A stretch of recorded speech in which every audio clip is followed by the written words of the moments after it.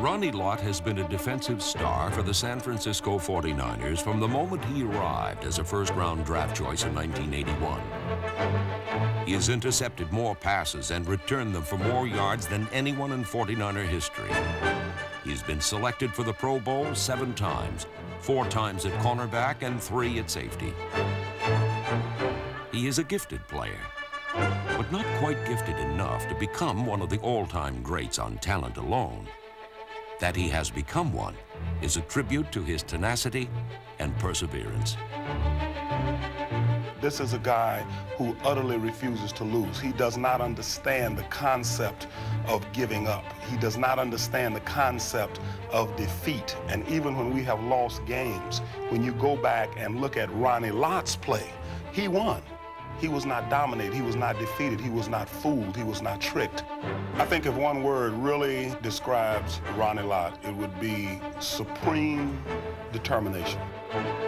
Ronnie Lott is a man of courage as well as determination. And through the exercise of both, he has made himself an example to the rest of the team. He's been one heck of a teacher, you know, aside from being one great football player. And we kid him and call him the Big Cheese. He really walks his talk. He's one of those kind of guys. And he's a guy you want to go to war with because he's not only going to be out there right beside you, most of the time he's going to be in front of you. So the cheese says it all about him.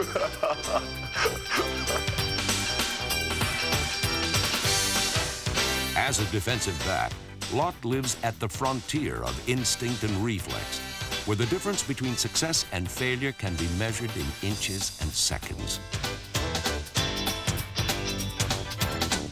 It is Lott's high level of concentration that carries him above the level of his ability. I think my greatest asset as a football player is understanding the game, understanding what's happening in every situation of the game. And to me, that's enabled me to be able to make plays in certain situations. The situation, Super Bowl 23, first quarter, the 49er defense is under attack. The Cincinnati running game was dominating our play at that time. And Ickey Woods, each time he'd get the ball, it seems that he was getting stronger. You could sense it. I was in the press box, and you could sense him taking over the ball game.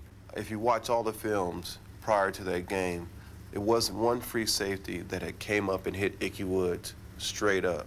Most of the people that have got good shots on Ickey were hitting him on glancing blows, not direct on, but from sides. So I knew going into this game that I had to deliver a blow. You know, I just wanted to come after him and make sure that he realized that it was going to be somebody there that was going to attack him.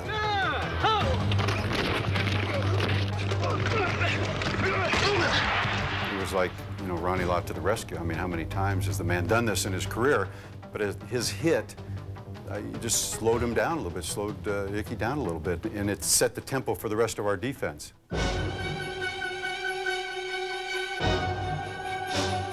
For 10 years, Ronnie Lott has set the tempo for San Francisco. He hit so hard and with such fury that some wide receivers cringe at the thought of running routes into his territory. Said one receiver, "He hit me so hard he knocked the taste out of my mouth."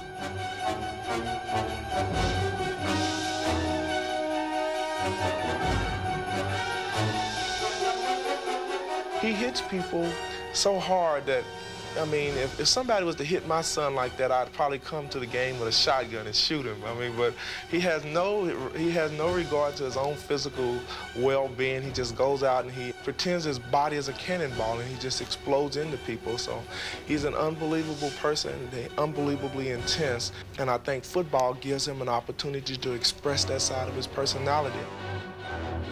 I think the hitting is very critical to my expression as a person and as a player, because what it exemplifies is the fact that I'm giving 110%.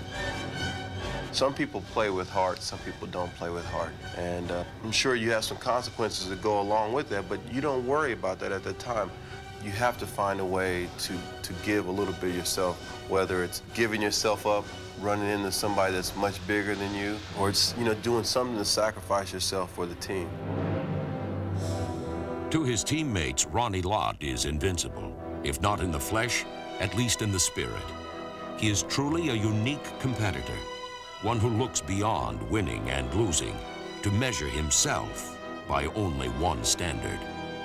I think the way you measure it is respect. I've always said this, and I've always believed in this, that when you walk off that football field, does your opponent respect you? That's the bottom line. And when you play football, the key is not actually winning, it's playing up to your standard. And that standard, it demands respect from your opponents, from your teammates. And I really believe that if you go out there and you can get some respect from your mom, your dad, your friends, the city of San Francisco, and your teammates, 10 years from now, the most important thing that you'll remember is that when you see some of these people that are in your life, they will respect you for what you did on the football field. Bottom line.